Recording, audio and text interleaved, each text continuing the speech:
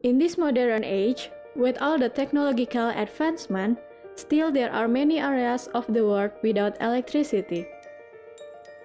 Data shows that almost 15% of all Indonesian people have no access to electricity, mostly due to technical difficulties because of the rural location of the area. Ricky Elson is one of Indonesian technocrats that is aware with issues related to energy access.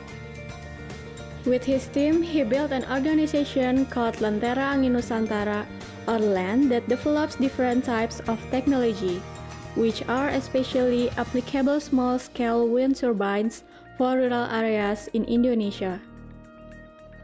LAN's headquarters is located in Ciheras, Tasikmalaya, West Java, with an area of 1.5 hectare. The area consists not only of research facilities, but also with livestock area and farmland. Although the location is quite rural, but the research facilities remains full 24/7 with young people come and go to learn. LAN with another organization called IBK, which is an NGO developing people-centered economic and business initiatives, then work together to use the technology developed by LAN for Sumba Iconic Island project.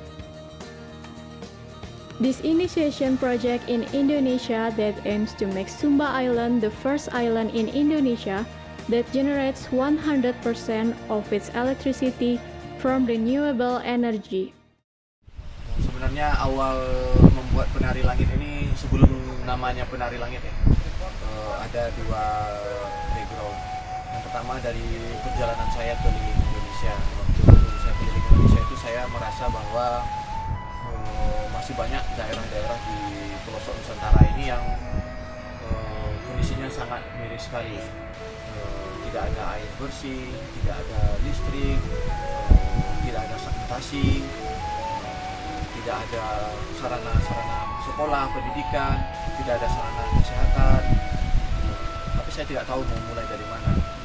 Tapi setelah berpikir ternyata saya lihat bahwa kunci pertamanya itu adalah energi. Tentu saja ini juga setelah memikirkan kondisi di Indonesia bahwa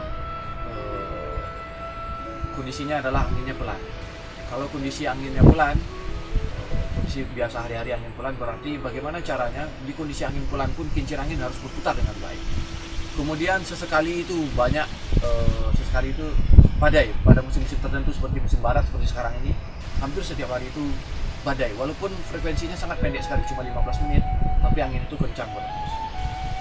Kemudian juga daerah-daerah yang tertinggal ini ternyata posisinya kebanyakan di pesisir pantai atau di atas gunung, sehingga kendalanya itu adalah perkaratan garam, kandungan garam, sehingga membuat peralatan-peralatan dari logam berkarat. Dan ini saya jadikan PR semuanya yang harus diselesaikan, sehingga saya memilih pada akhirnya bilahnya dari kayu pinus. Yang kita bawa ini semuanya targetnya adalah teknologi yang bisa dikuasai di Indonesia, yang bisa ditransfer dan bisa direplika. Nah, bagaimana kita menghasilkan produk teknologi yang hanya berbentuk bilah yang sangat sederhana? Itu pasti bisa.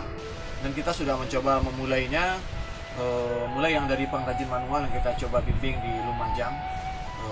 Tentu saja banyak sekali kendala-kendala yang kita hadapi ya, namanya proses transfer teknologi. Namun perlahan ini bisa teratasi, dan sekarang ini kita lagi membimbing teman-teman kita di bengkel-bengkel yang selama ini melakukan machining ya dengan CNC. Kita mengembangkan CNC router sendiri. Kita di sini mengajarkan mulai dari perancangan bilah sampai pemilihan kayu, sampai proses pembuatan bilah, sampai nanti proses pengerjaan. The generators used by Penari Langit have an efficiency up to 95% and can produce electricity up to 1000 watt. Hence, one wind farm that consists of 20 turbines can produce up to 20,000 watt. The electricity produced by this wind farm is then stored in a battery that is located in one complex with the wind farm. From this initial storage, the electricity is then distributed to the village. With this capacity, up to 100 houses can be electrified. Since 2013, the communities in the Kalihi village which is one of the most remote villages in Sumba, no longer live in the dark due to the penari langit that generates energy for the village.